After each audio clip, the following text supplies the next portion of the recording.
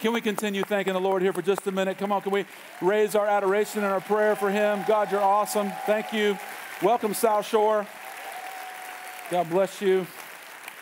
Delighted that you're here today. So how many of you grew up in a Catholic church? How many of you grew up Catholic? Yep, about a third of the people that come to the crossing grew up Catholic, and we had to do that deal where we held hands. We're not going to do that right now in the name of Jesus, okay? I want to let you know. I just want you to, can you greet somebody next to you just with a genuine smile? Just say hello. Just say hi to them. Person, there you go. Just genuine. Don't overdo it. Don't overdo it. Okay. All right. Some of you have been in church a long time. You're like, hello. I'm so glad. Whoa. Hey. You're getting in my space. Hey, just, we want to be loving and friendly. And, man, we want you to know that God is good. He is great. I hope you had a fantastic, fantastic Christmas and that you started the new year off great. We have an amazing team. I've been out for a couple of weeks, and we've got an amazing team. Didn't they do a great, great job? They just did a great job.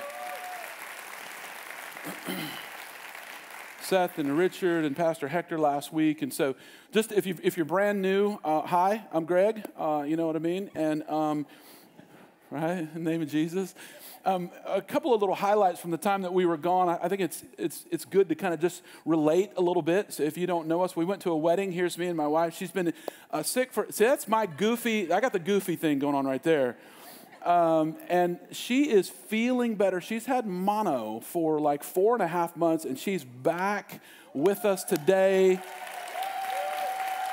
I am good to have my bride back. Hallelujah. We got to go fishing, and in the fishing trip, so my son and his buddy, we actually had, that's an American red snapper. We actually had to throw that fish back. All right, yeah, somebody said, what? Well, yeah, fishing regulations and so on. But anyway, we had a great time, caught a lot of fish. My son caught a cobia. That's called a cobia. And it was scrumptious. It was good to eat. And this young man, his name is Brian, and he comes from a single mom family, 5 kids. And 14 years ago, well, actually it was longer than that. It was when he was 7, his father passed away. And 14 years ago, I got to take him on a camping trip. Mom came to me and said, hey, can you take Brian? He's 11, and we went on the camping trip. Today, he's 25. He has successfully graduated from the Marine Corps, and I wanted to take a minute. Yeah.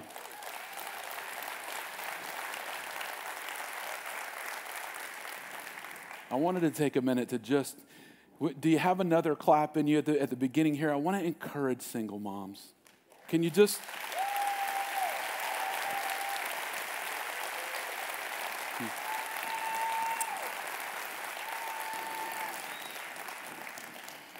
Way to go, Mom. Way to go, Mom. And then lastly, over the holidays, we finally got permission from our oldest daughter to let you know that she is expecting her first child. So we're excited about that. She's due in July. It's a little strange, to have, so how many of you remember when they had pigtails? It's kind of strange to have your baby having babies. That's still my baby. And so I'm getting personal. So let me go ahead and get back.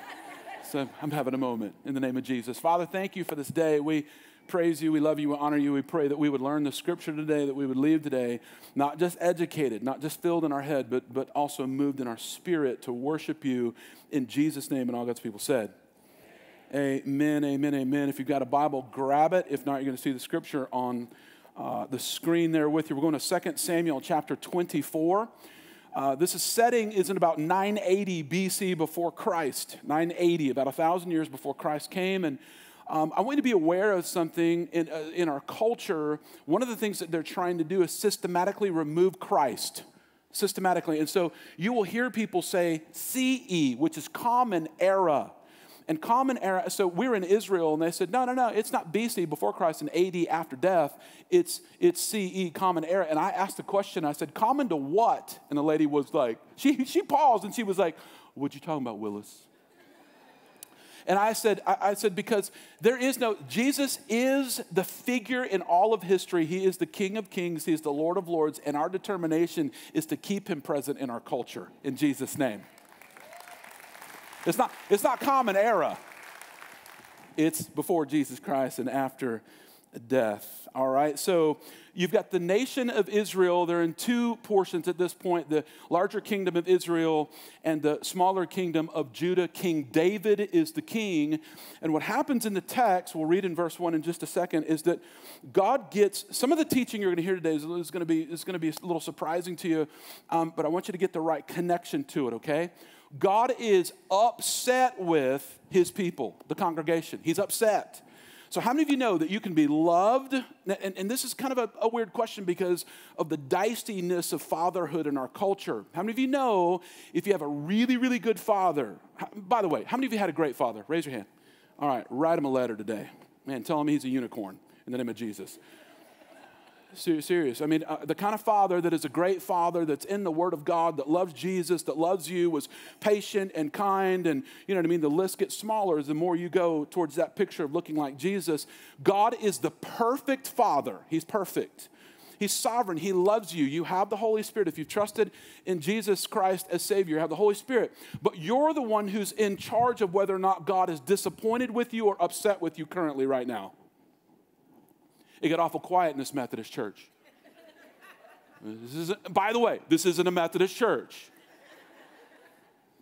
It's a Bible-believing, life-giving, Spirit-filled. I could keep going. Okay, so here's what I'm saying.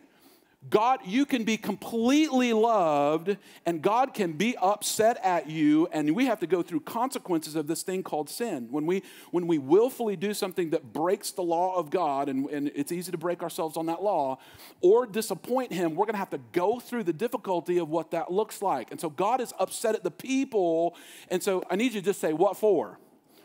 Thank you for being so enthusiastic today. God bless you. What for? So the people are tolerating division.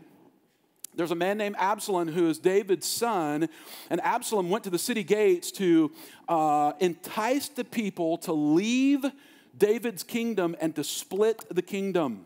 And so there's Absalom, and then in chapter 20, there's Sheba. And as this dialogue continues in the scripture, it's clear that God is judging the people for not just, they're being very apathetic, and not just apathetic, they're being actually accepting of division and strife and backbiting. And so from a business perspective, here's what it looks like. How many of you have a book of business? You have a book of business. Good, one person in the congregation. Anybody in sales? Okay, anybody over in charge of something as a division of labor at your workplace? Good, more people. Okay, so let's say that you work and you grow that thing, and then somebody that you put in place to manage it splits it and takes it out from underneath you. Is that cool or not cool? Not cool. The same thing happens in families, the same thing happens in business, and the same thing happens in church. And what God is saying is, I don't want you to tolerate division any longer. I want you to speak up. And if you write on Facebook, and be careful with what you do on Facebook in the name of Jesus. Be careful. Take care in what you do.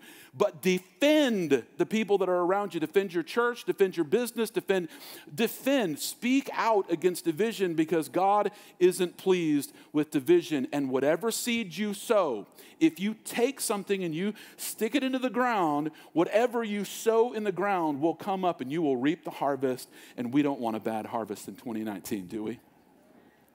Oh, we want a good harvest. So God is judging the people, and God is also judging David. And so he uses David's prideful arrogance, and he incites David as the leader to take a census of the people.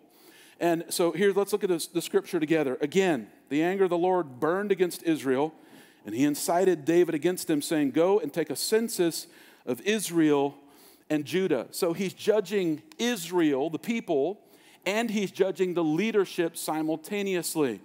And so what happens is that God uses the sin of David as a judgment and incites him to take the count. And so what that means is that as a leader, as a husband, as a wife, as a mom or a dad, I can shift. And instead of devoting myself to God and listening to him and doing, how many of you know that it is a little harder to listen to God than it is to do what the flesh says to do? We got to be patient. We got to be long-suffering. I got to hear from God. Or I get impatient, and God is okay with numbers. There's an entire book of the Bible called numbers. God is okay with numbers. God is okay with you making money as long as money doesn't have you. God is okay with you having a great house as long as the house doesn't have you. God is okay with you having a big church as long as the church and your desire for whatever it is numerically doesn't have you. Pastors, help me out. God is okay with you having stuff as long as stuff doesn't have you. And if you're not careful, we can shift over into stuff and miss what God has for us in following him and his spirit. So the people and David are getting judged, and this is miraculous. I want to translate it or transfer it to you today. Verse 10, David was conscience stricken.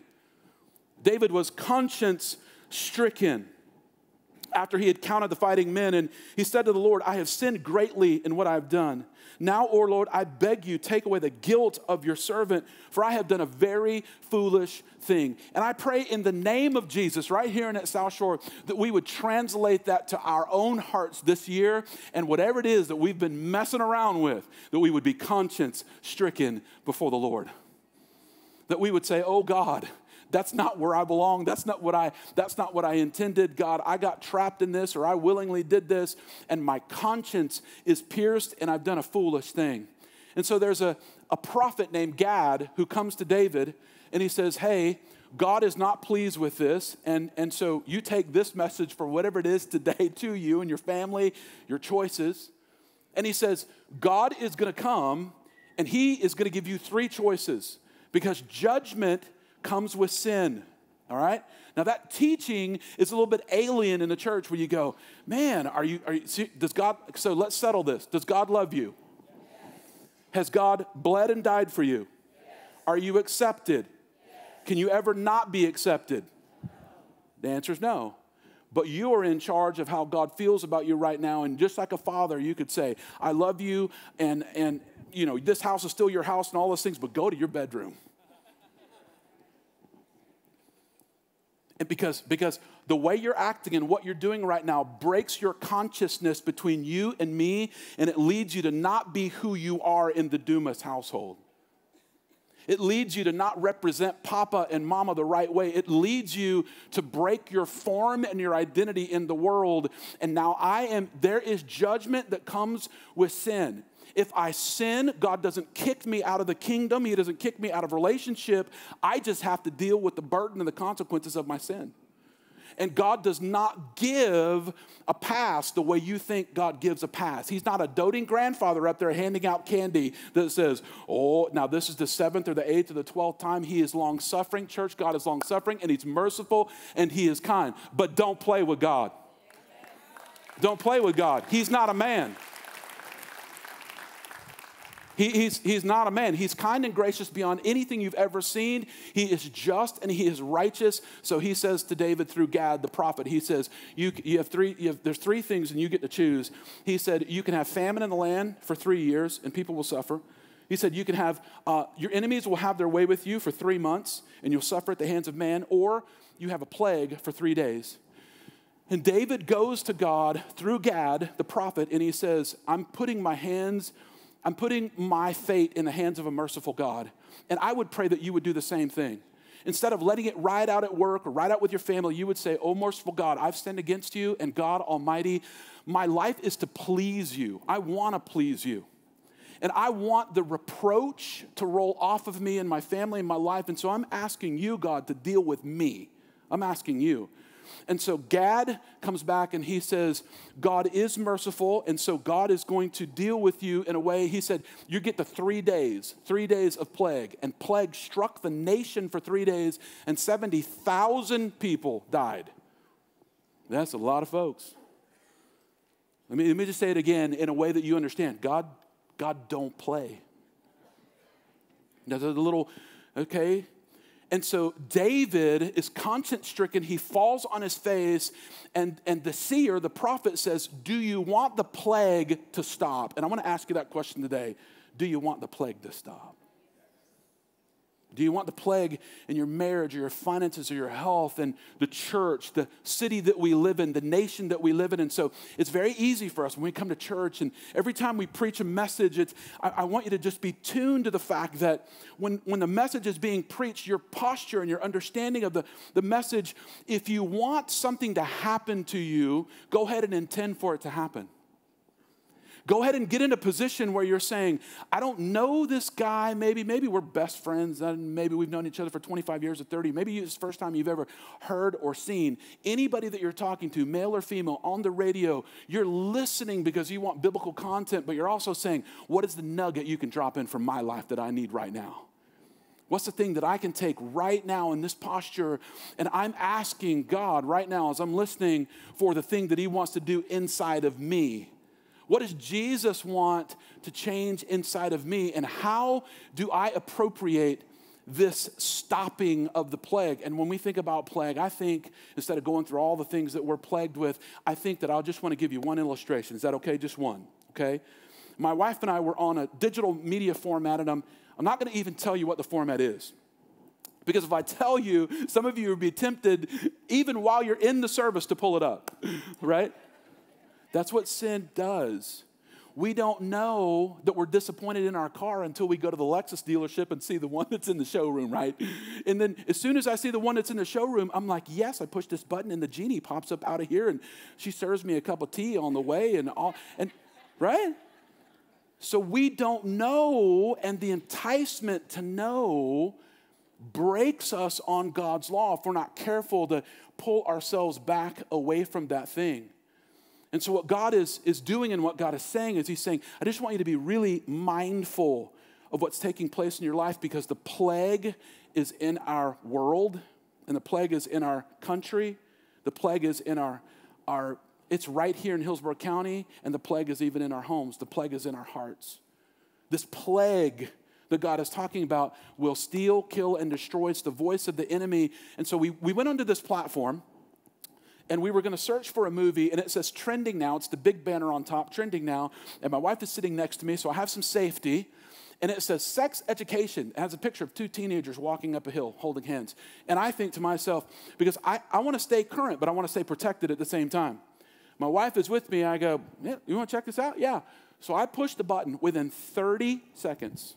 I'm going to count to 30, 10, 20, 30. Within 30 seconds, there are two kids there completely undressed in the middle of the sexual act. What? Am I starting to blush right now?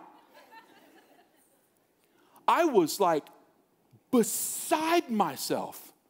What in the world is this? And so I want to tell you, they, and we could name a lot of theys. They're coming for our kids. And part of the reason why they're coming for their kids is because they got us.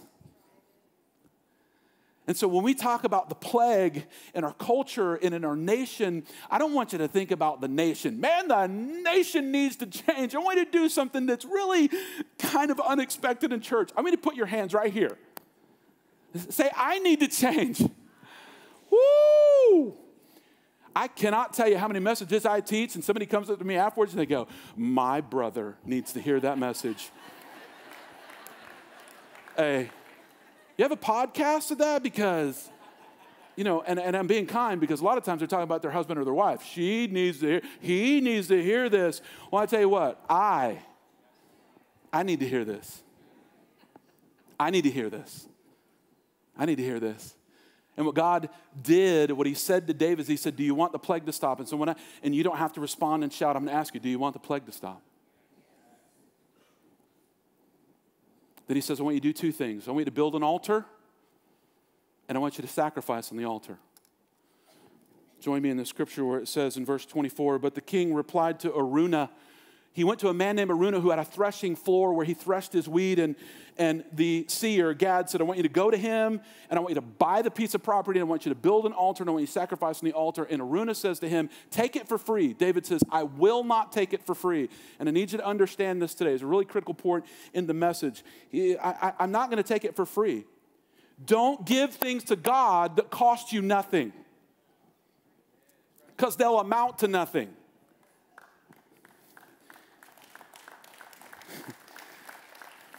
But the king replied to Araunah, no, I insist. And would you humor me? Would you just say, I insist? No, I insist on paying you for it. I know there's a price to be paid in marriage. I'm going to pay it. I know there's a price to be paid in prayer. I'm going to pay it. I know there's a price to be paid in being baptized in the Holy Spirit. I'm going to pay it. I know there's a price to pay for faith. I'm going to pay it. I know there's a price to pay to be in relationship with other people. I'm willing to pay. And I don't mean to pay. I'm really sorry. If you're brand new, I'm ADD as the day is long. I have like 14 thoughts simultaneously. So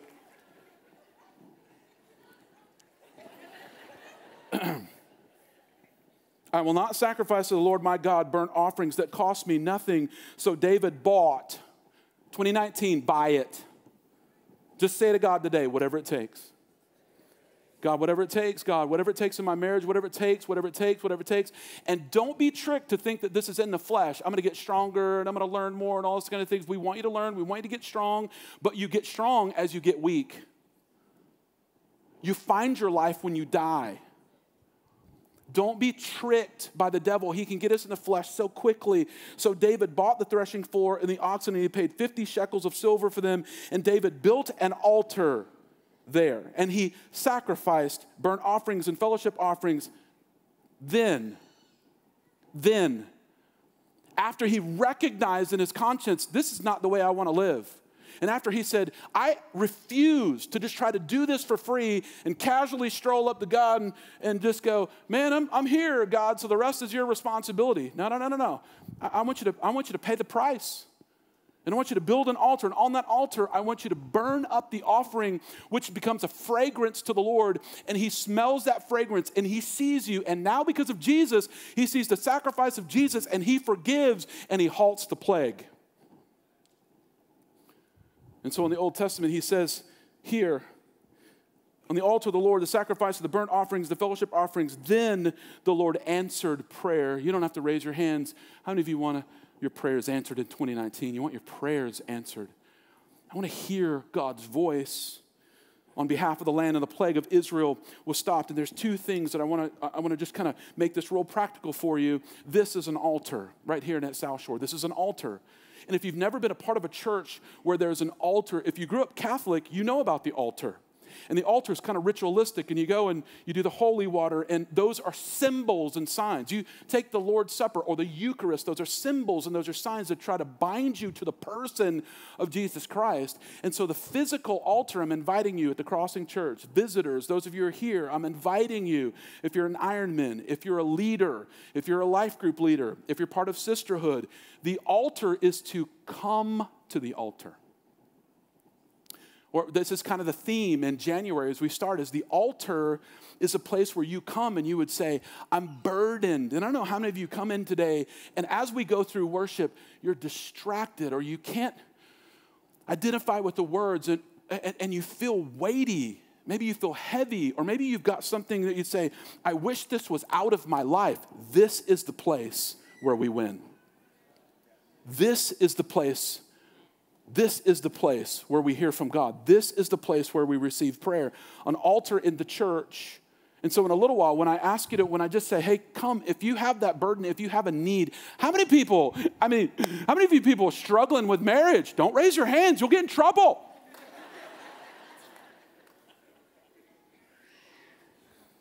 If you have a perfect marriage and perfect health and your finances are great and everything is going well, come and pray for me when we're done with the service. Please. If you have anything that's short of that, let's all go to the altar together. What we thought about the altar, church, what we've thought about it is we thought it's a place of shame. It's not a place of shame. The altar isn't saying shame on you. The altar is saying shame off of you.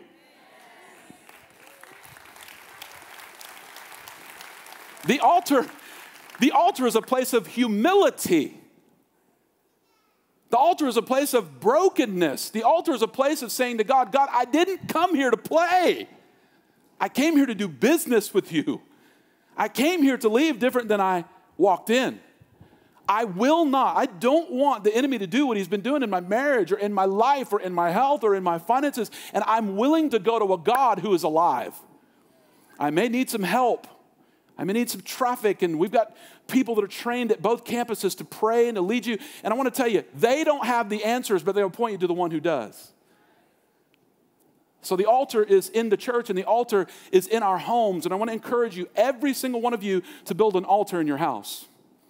Build an altar in your house and go worship with your God. Find him through the word. It's very, very simple. I'm going to show you what an altar looks like. It might surprise you. This is our kitchen table. That's my wife's arrangement for her altar.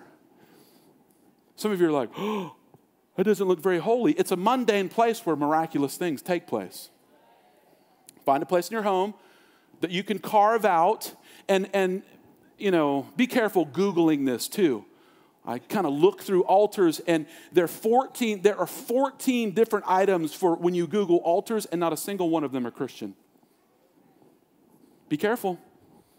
Be careful what's going on online, because there's a lot of spiritism without Jesus. There's a whole lot. And, it talks about, let me stay on track.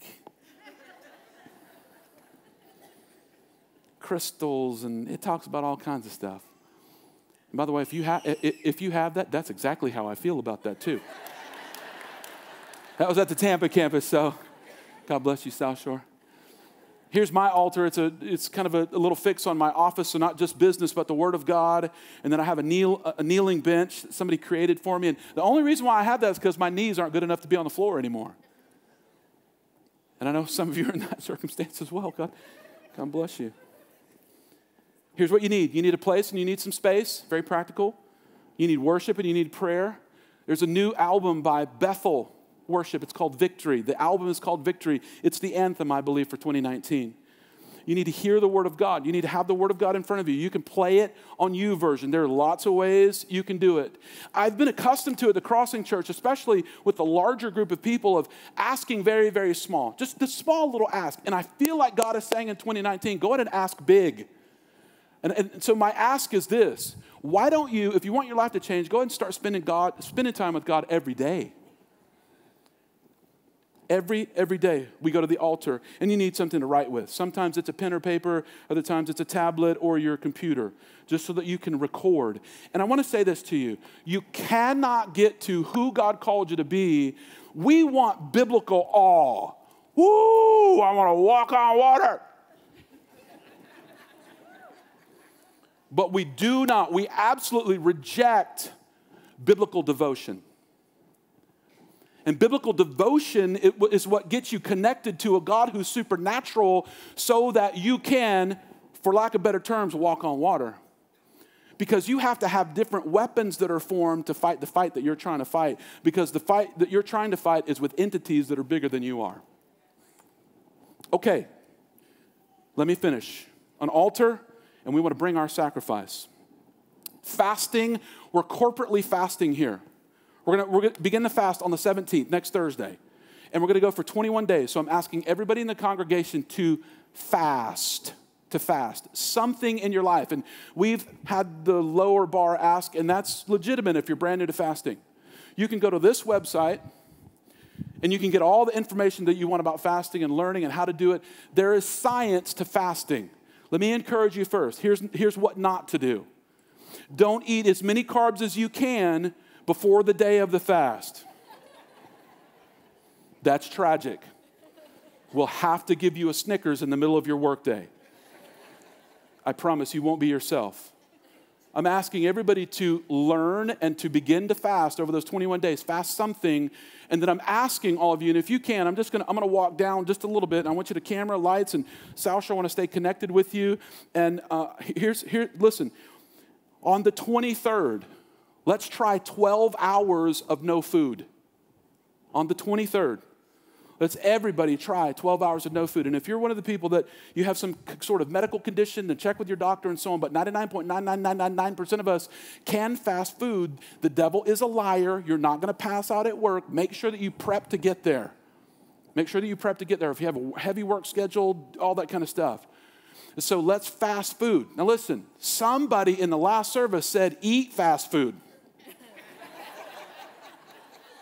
Say, I'm in for that kind of fast. All day, I'm in. No, fast, actual food.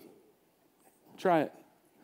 Now, when you fast the actual food, take the food away, but please do not miss this part or you'll miss everything.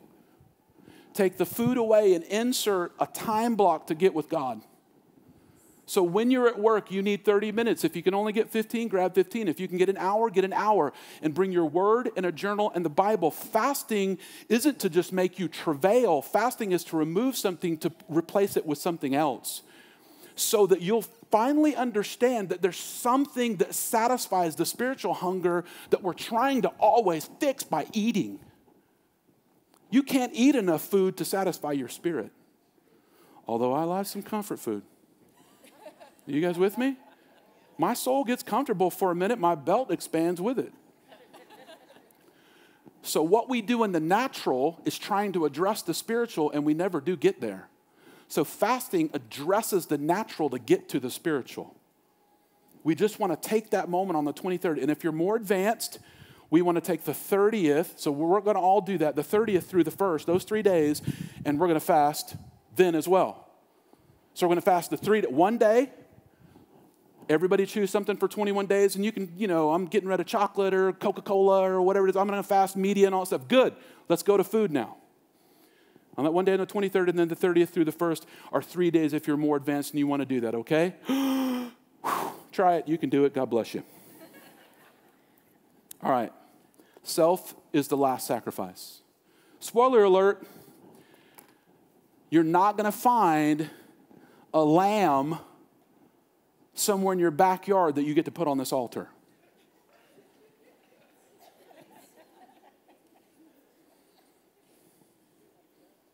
You're not going to find a goat. You're not going to find a pigeon. You're not going to be able to find it's not going to work out well for you if you take a cow and butcher it at your yard. This actually happened. All of the Old Testament is about taking an animal and sacrificing that animal on the altar until Jesus, who is the Lamb of God, who was slain before the foundation of the world, replaced that entire system and became the final and ultimate sacrifice for you and me. He died on the altar. So what he says to us, he says, do you want to have life? I'm going to ask you a question. Do you want life? He says, then sacrifice the one that you have to give to me. And so the spoiler alert is that you're the sacrifice. Your own life is the sacrifice. I have a sacrifice that's perfect in Jesus. And if I want to get my life aligned in him to have the spiritual content that I need in Jesus Christ, God says, I want you to die to selfishness. I want you to die to hate and bitterness and envy and jealousy and strife. And I want you to die to the flesh and the old man or the old woman, the old way of thinking. And I want you to come alive. So your death is tragic, but your life is beautiful. You go through the pain. You willingly surrender yourself to go through the pain to give birth to something that's alive. Come on, ladies, in the name of Jesus. You go through the sickness and the stretching and the E.T. baby in there. Sorry, some of you guys don't remember E.T. I call it E.T. It's a little gross. The baby's like, woo, I want to come out now. Here we go. So let me describe this to you. Listen, hang on.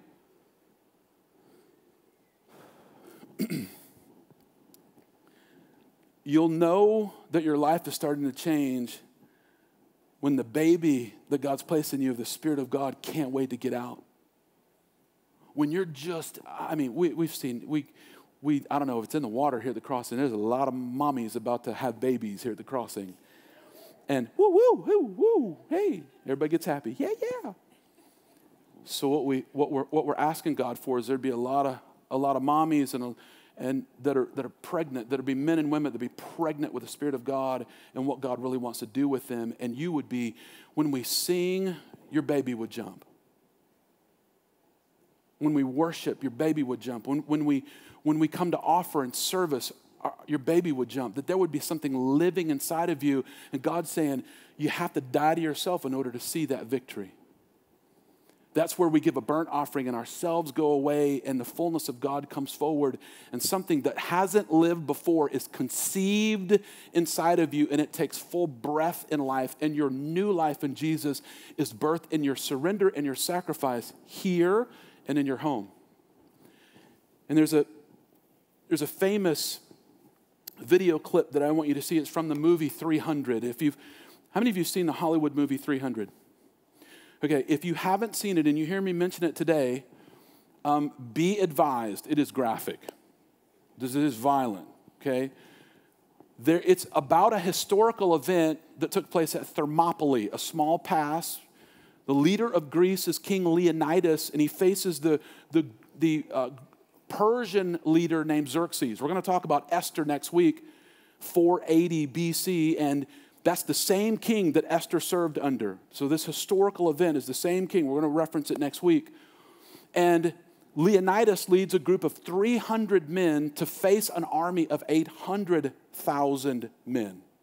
He faces them in this narrow pass, and the Persians defeat them. But let me give you the setting.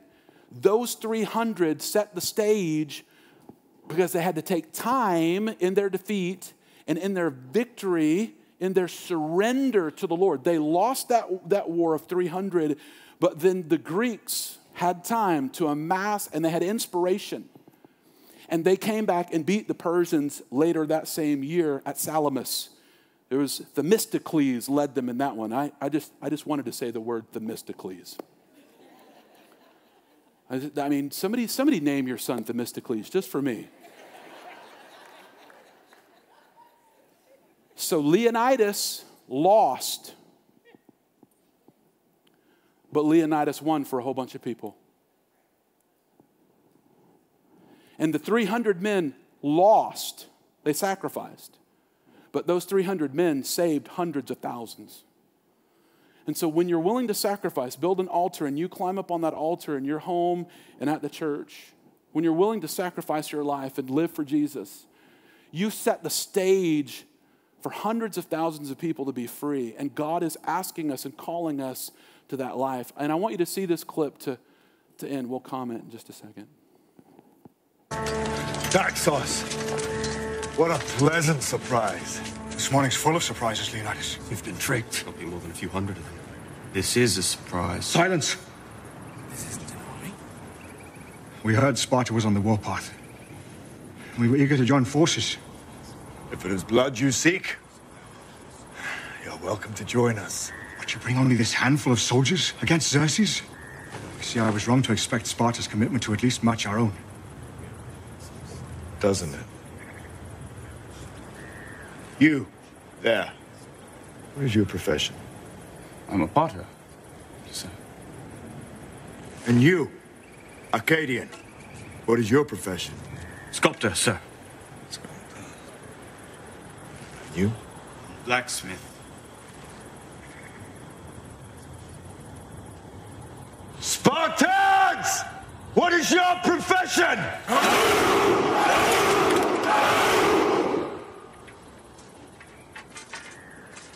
You see, old friend, I brought more soldiers than you did.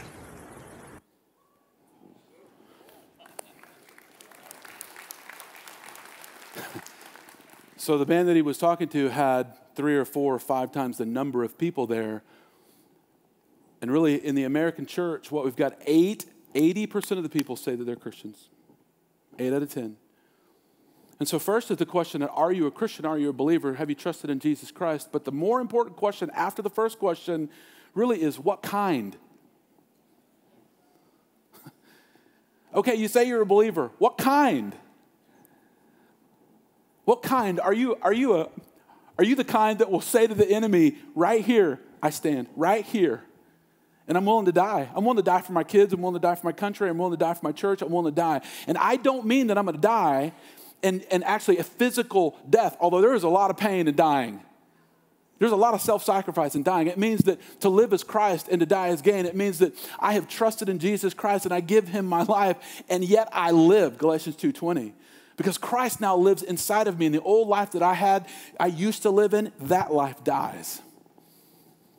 And so what God is saying to us, he's saying to you, he's saying to me, he's saying, I want you to go ahead and start that commitment today. And so let's do it. Bow your heads with me. Everyone bow your heads right here in that South Shore. And this is a simple prayer. It's the salvation prayer. I want you to pause when you think about the Lord, when you think about your life. What do you want today? And let's say this together. Here's what the Bible says. Say, Lord Jesus, I give you my life. I surrender. Come live inside of me. In Jesus' name. And with your heads bowed and your eyes closed, I want you to pop your hands up for me. If you're trusting Christ for the very first time, right here and at South Shore, slip your hand up on the count of 3. 1, 2, 3. Slip your hand up. Come on, just raise your hand right up. Just saying, I'm giving my life to Jesus. I see you. Who else?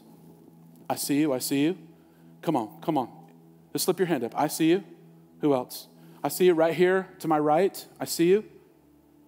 I see you. Who else? Come on, you're slipping your hand up. You're saying, today's the day. I'm giving my life to Jesus. I'm not going to wait any longer. I see you. Gotcha. Who else? Anybody else today?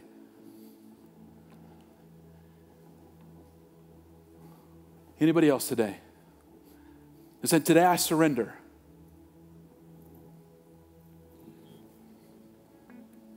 Today I surrender. One last time. I want to give you this moment with the Lord. This last time. Anybody else? Slip your hand up for me.